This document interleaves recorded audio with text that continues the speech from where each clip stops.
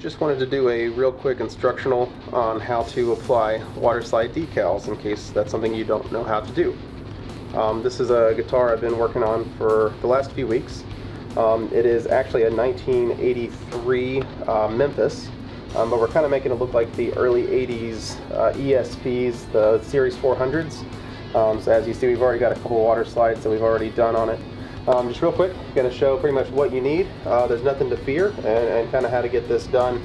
We're going to be applying our serial number, which is actually taken from a series. It's not a real serial number, but it is the series numbers that they used around that time frame, and it says the made in Japan.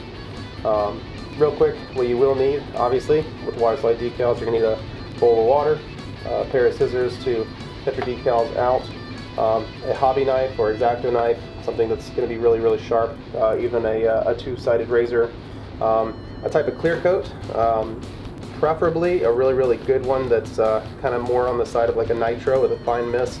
I love this Spray Max, but it's not the cheapest. You're typically looking anywhere from $15 to $20 a can versus the Rust-Oleum, which you can get in a poly, acrylic, or in the enamel.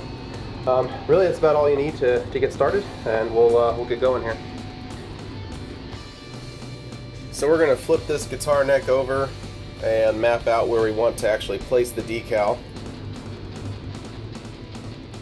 You want to cut your decal as close to the actual image as possible to minimize any types of lines that can show on the surface of the item you're putting your Waterslide decal on.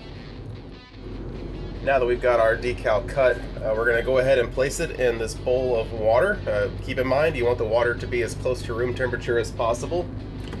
We're going to let that sit in for about 5 to 10 seconds, and then we'll pull it back out. Now we're going to pull the decal out and sit it on a microfiber cloth, just so it doesn't have anything to really get stuck to.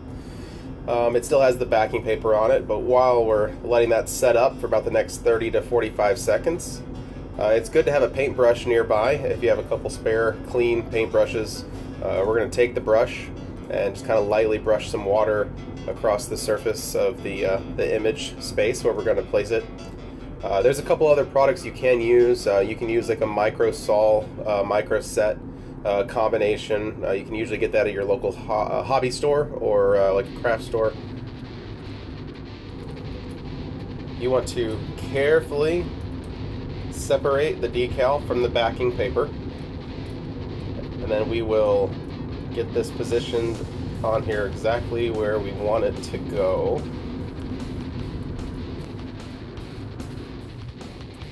You want to be very careful not to tear your decal. And as we get it in place, take one of those clean paint brushes. I like to use it to kind of brush down the edges, get all the excess water out from underneath the decal, and to wipe it away from the headstock itself. So there you go, guys. That's pretty much it. The decal came out great. We are going to do another coat of clear coat over the top of it just to make sure it stays in place forever. But looking really, really good. As you can see, obviously I've got another couple decals that I've already put on there, so we were just adding to the authenticity look of this guitar. Hope you all got a lot out of this, and I'll see y'all next time.